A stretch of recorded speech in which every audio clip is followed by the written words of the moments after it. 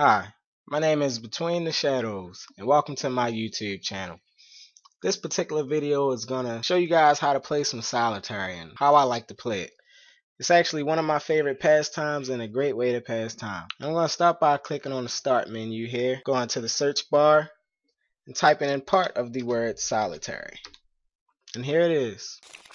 Gosh, I wish I could deal some cards that fast. Whew, I'd be rich.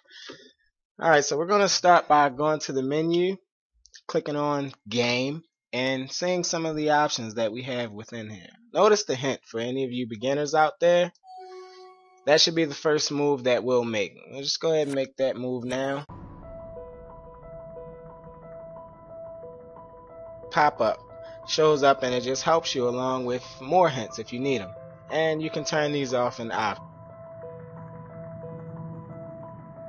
I don't use any hints.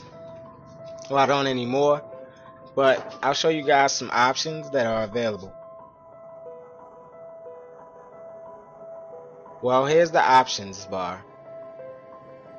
And within here we have an option to draw certain cards, or a certain amount of cards, which is 1 or 3. And that refers to this deck you see here in the left hand side. And if I click this deck, then it's either going to draw 1 or 3 cards.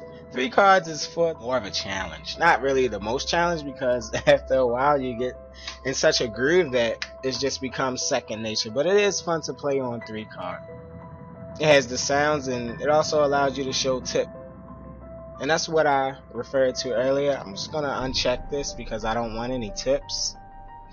And the scoring system, self-explanatory. You can either have no score, standard scoring, which is what I normally play on, as well as Vegas scoring, which is like money involved. It counts it up as currency. And we have a timed game.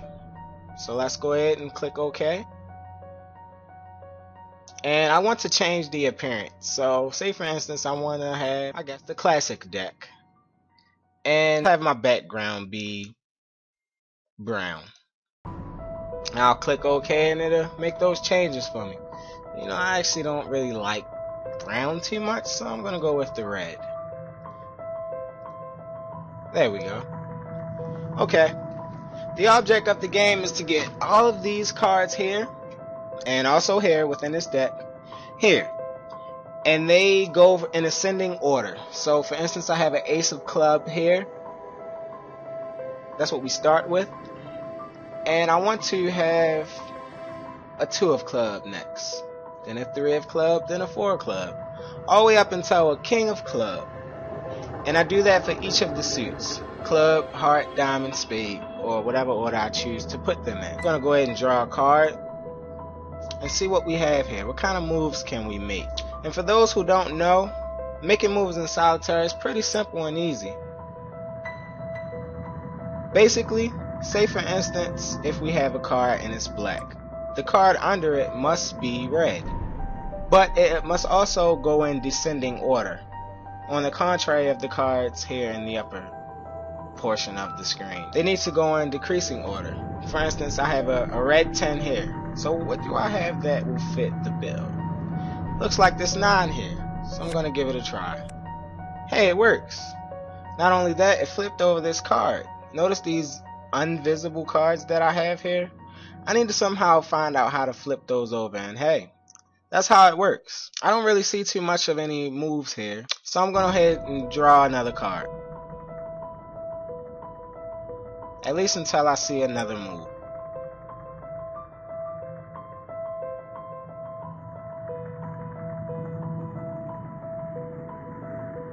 And we finally have another move. Unless I missed one.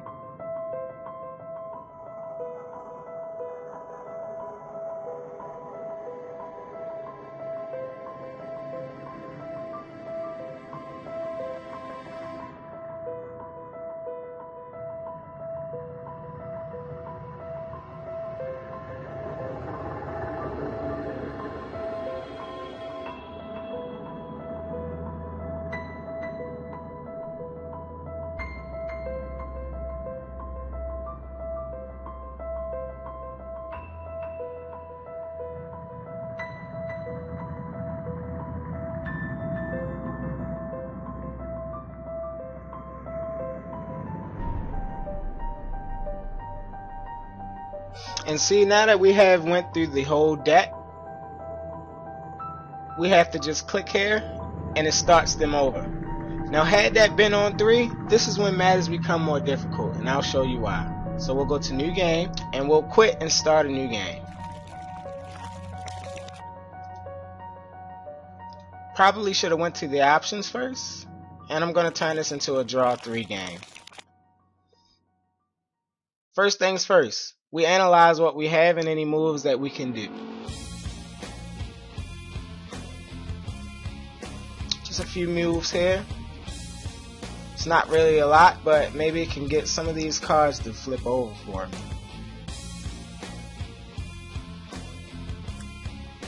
And see, now they're coming in 3s. So for instance, I have a 10 here, and that matches up with the jack.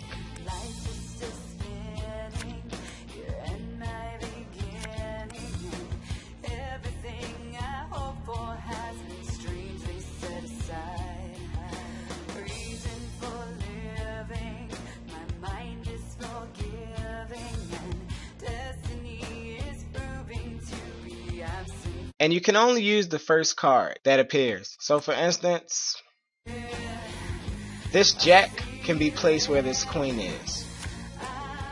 But see, I don't have a black 7. That's the only way I can use this card as of right now. And maybe I'll get another chance to use it later, but we'll see how the cards fall.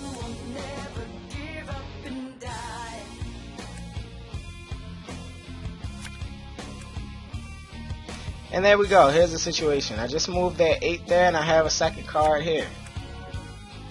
And not only that, I also get to use my third card. And all the rest of the cards are now in a single layer, as if I was only drawing one card. And can I use it in this situation? Maybe.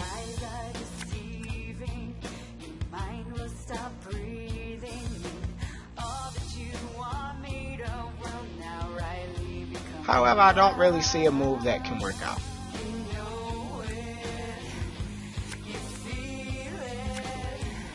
And notice, I just moved the king here because that's what you need to start a new run and have those descending.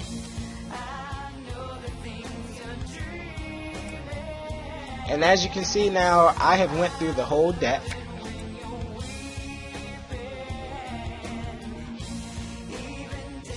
So I'll start it over.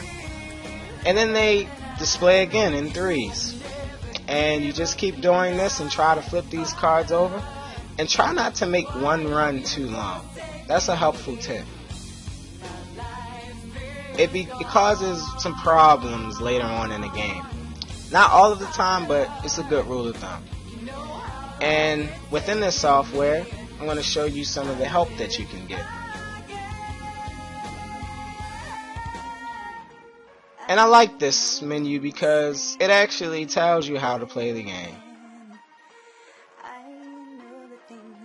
And if you have any problems, you can always go to the help menu. Always remember that. And I'm going to go ahead and finish this game. And thanks for watching.